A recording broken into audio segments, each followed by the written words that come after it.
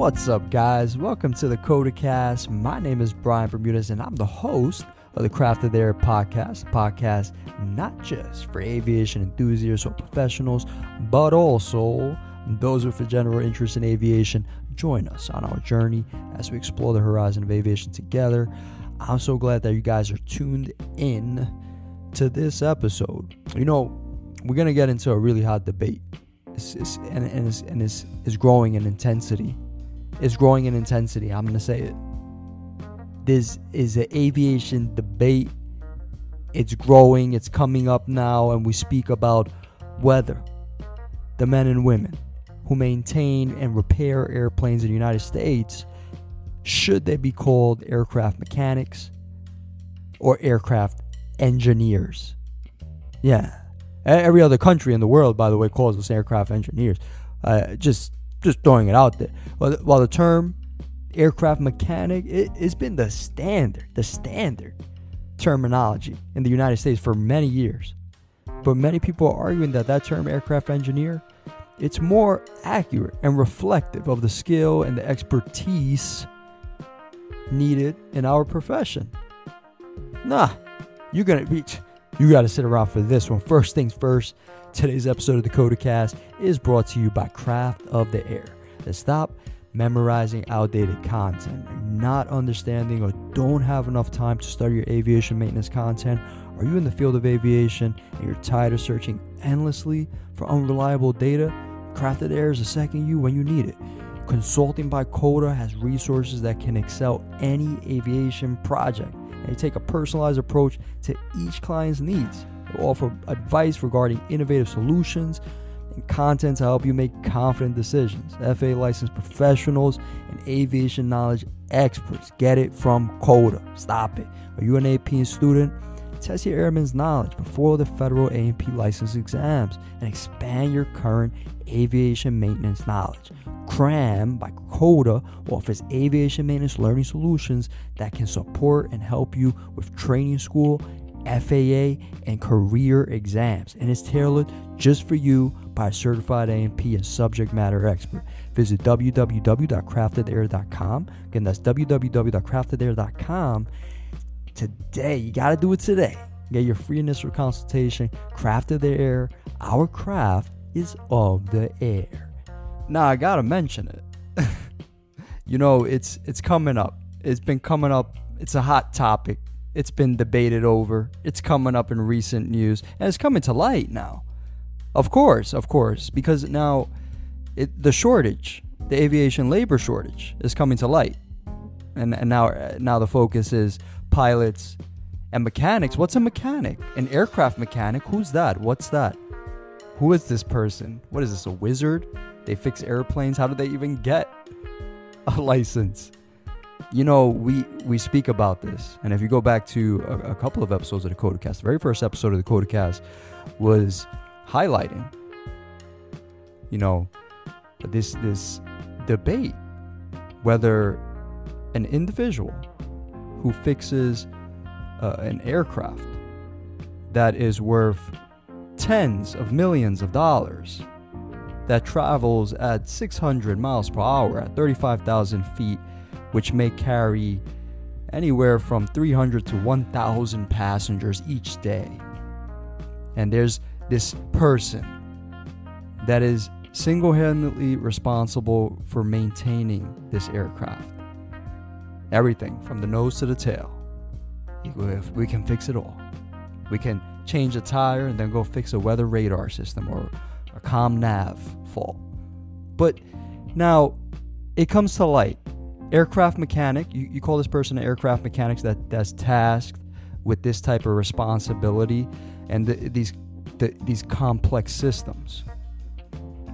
This is not working on a 95 Civic. I mean, Flight Global comes out with an interesting article, and this was quite some time ago, and it was highlighted back in November. Global shortage of aircraft parts and mechanics hampers airline recovery. Come on. But it's come to light. Flying Magazine, just recently, 2 weeks ago, an article titled Aircraft Maintenance and Weathering a Pandemic, a great article.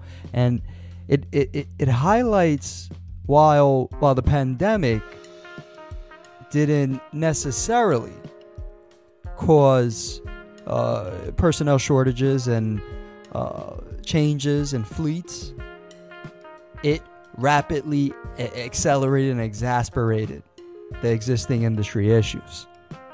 This is an article by Flying on March 16th. And of most recent, Aviation News on March 30th, titled Mechanic Pay Accelerating, Will More Work Go Offshore? It's interesting. I'm just going to go right past Scooby. It's interesting because, and this is recent, and a little bit about that article, because I found it very interesting. It goes into highlighting how not just parts and aerospace metals, the MROs are seeing, escalating in prices, but now labor costs are now accelerating prices as well.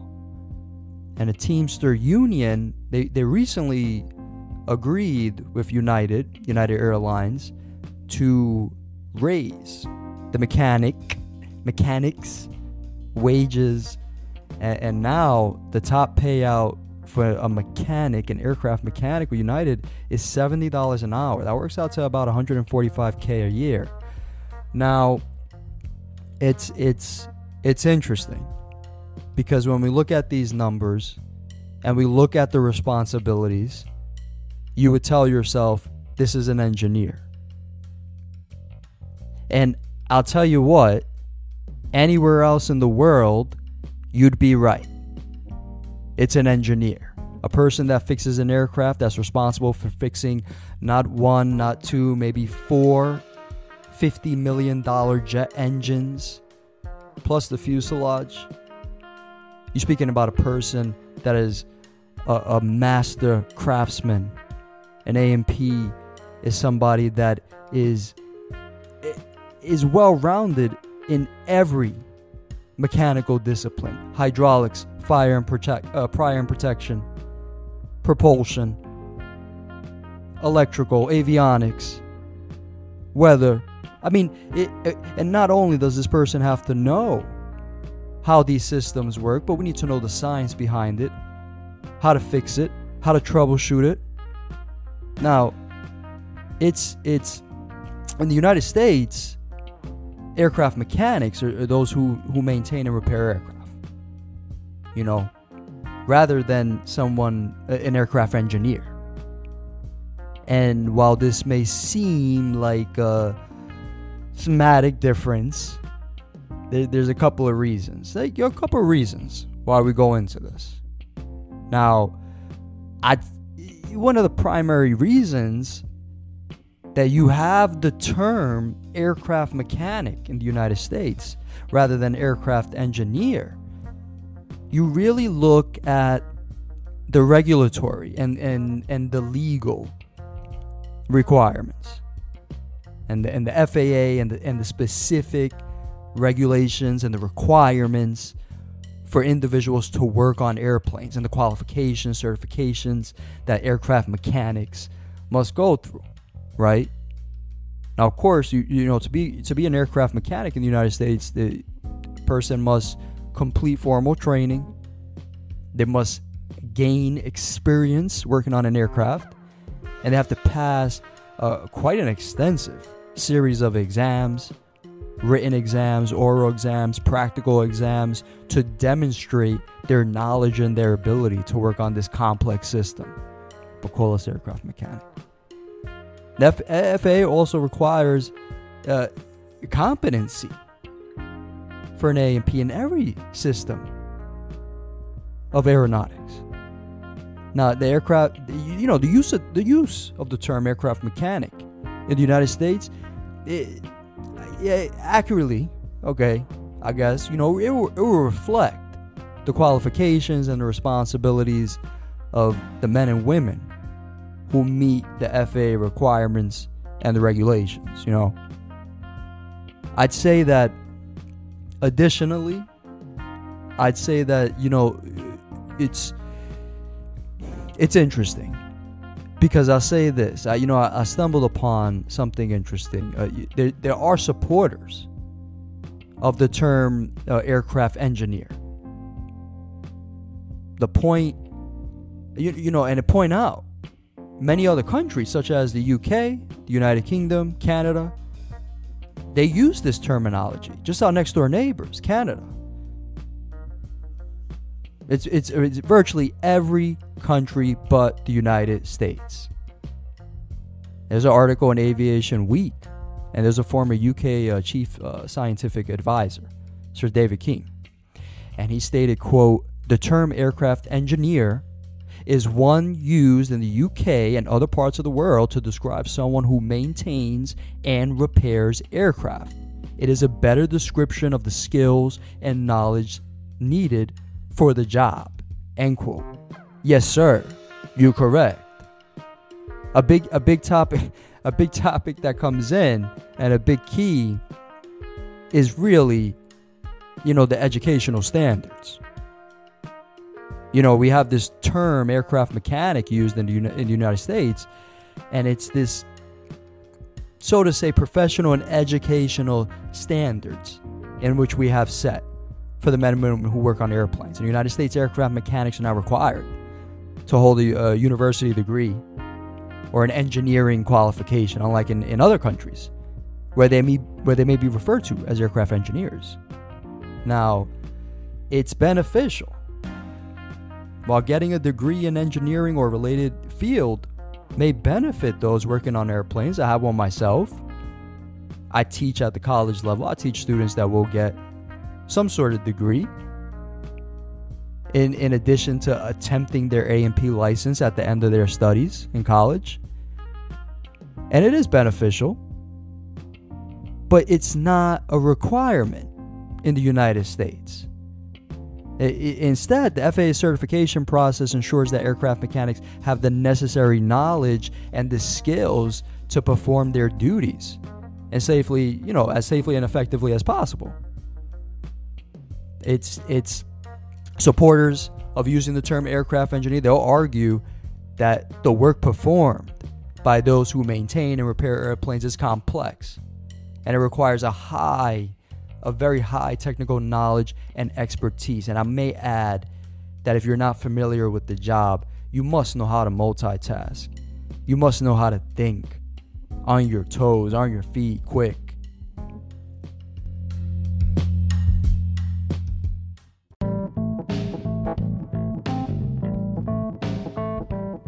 Now, in an article by Seattle Times, aviation writer Dominic Gates, he notes that, quote, aircraft maintenance has evolved into an engineering discipline that requires a higher level of skill and technical expertise that we've seen in the past, end quote.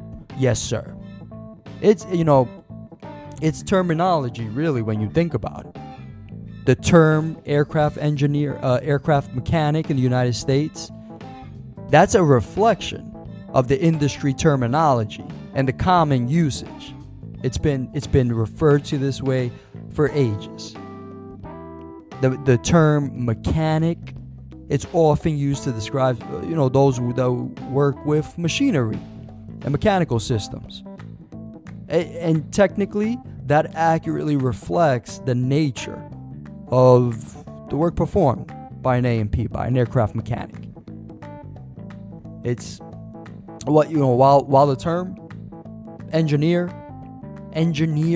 may be used in some other countries to describe the men and women who work on airplanes, the term aircraft mechanic in the United States, it's become the standard term used by the industry and regulatory bodies. Critics of the term aircraft engineer in the United States, they'll argue that the term's misleading and could create confusion about the qualifications required. In an interview with NBC News, Shara MacLeod, Executive Director of Aeronautic Repair Station Association, she stated, quote, the term engineer has a specific meaning in the U.S., and those who maintain and repair aircraft do not meet the qualifications to be called engineers, end quote. McLeod's point is supported by the fact that the U.S., the term engineer, it is typically reserved for those who hold a university degree in engineering or related field, or are licensed by a state of boards, you know? The distinction recognized by the National Society of Professional Engineers. I note, and I'll say this, National Society of Professional Engineers, it states on their website, quote, engineering licensure is a legal and professional designation that demonstrates an individual has met certain educational, experience, and examination requirements to become an engineer, end quote. What? Well, then I got it in my pocket right now. I got the A&P right now in my back pocket. You said it yourself, sir. You I gotta say this. Does the term calling someone who's tasked with this responsibility, is it off-putting? Is it the reason why we have a shortage?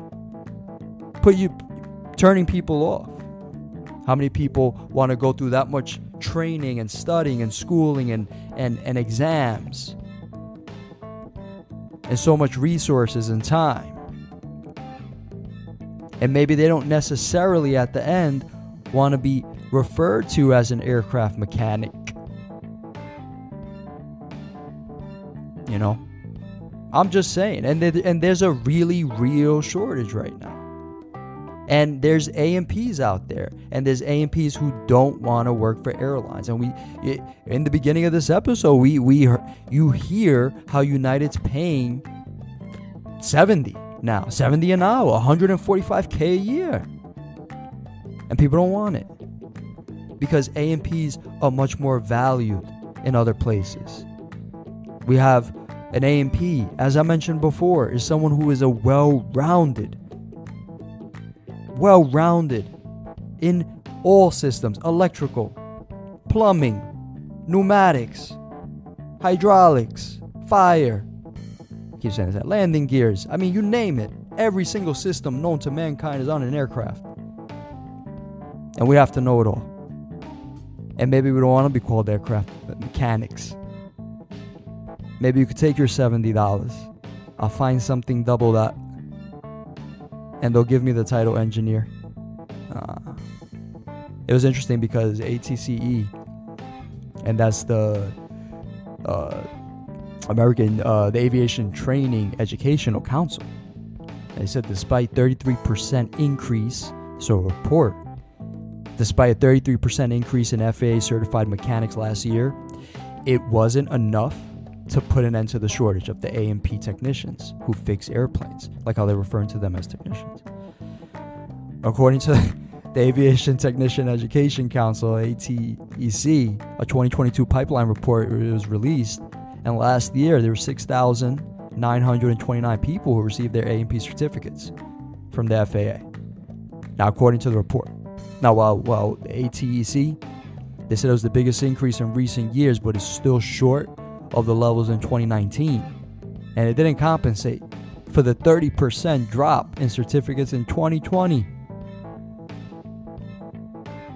I quote him as saying, and this is ATEC President and WSU Tech Aviation Program Dean James Hall. He's quoted as saying the number of prospects in the mechanic pipeline needs to grow by at least 20% to meet the industry's needs.